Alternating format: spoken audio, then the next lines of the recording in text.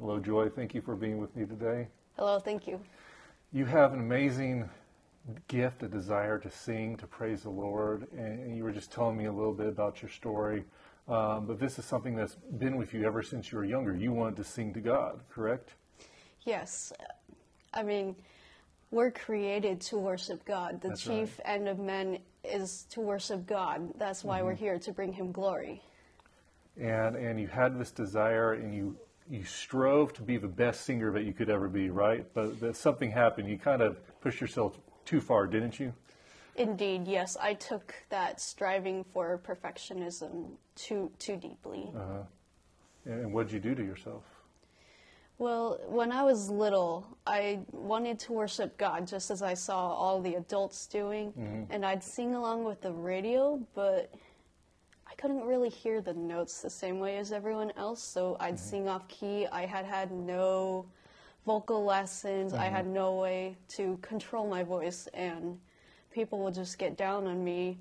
And so in future, in order to protect someone from ever being mean to my voice or my worshiping again, I purposely vocal abuse my voice. Like, I just push myself to limits. I'd go past things I shouldn't have. I'd practice too long trying to earn men's approval. Just... So the opinion, and this is sad because the opinion of man hurts us sometimes. The cruel things that people can do, their words, they don't know how much it really hurts us. People may say sticks and stones may break my bones, but words will never hurt me. That's not true.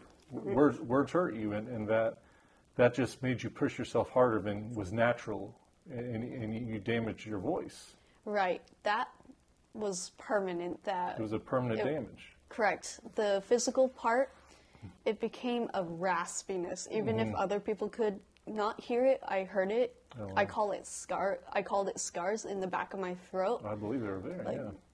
It just, I'm pretty sure I had vocal nodules at least twice. I had just about every symptom you could think of. So I didn't know what this was.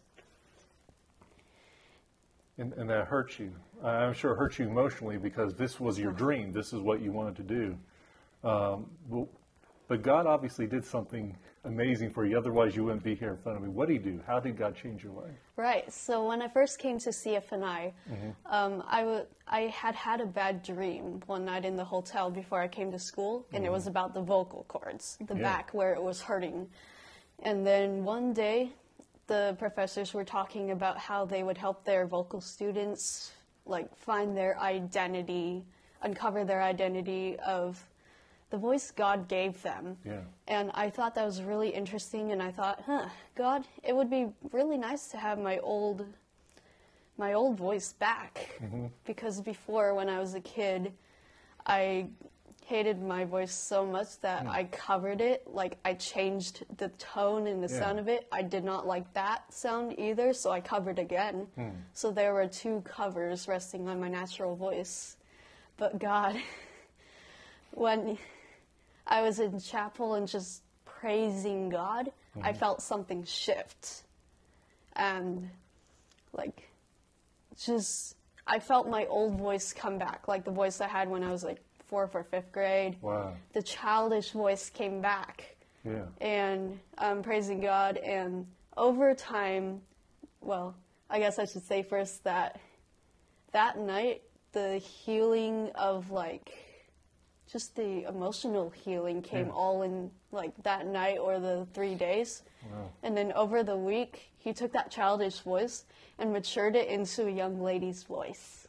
Oh, wow. He accelerated the healing. He did a restorative miracle to you. Right. And also during that time of maturing my voice, he also took away the fear that someone's listening to this new voice. Yeah. So I'm no longer so afraid.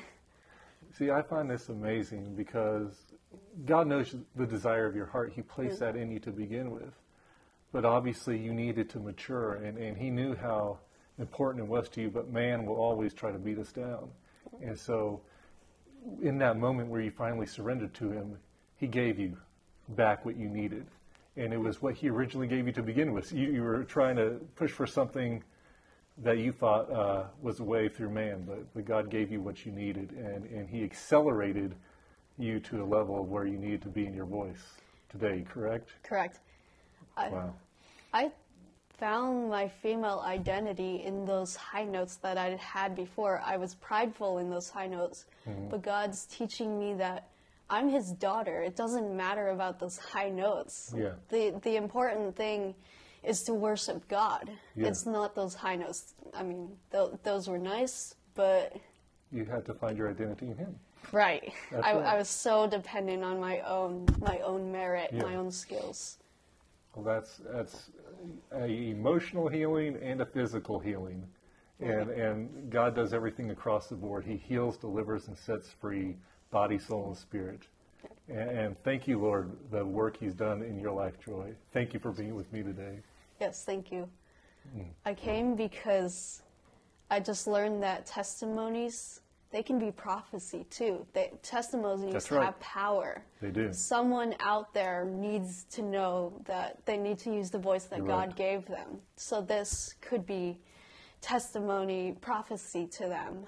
And they can receive that just by the same way you did. And you encouraged that, and you spoke it into existence, and that is prophecy because you spoke it into being. Right. And whoever it is, we may never know, but God knows, and that's why He had you here today. It's the blood of Jesus that did it That's all. right. That's right. Would Thank you, not be Jesus. here without the blood of Jesus. Thank you, Julie. Yes, thank you.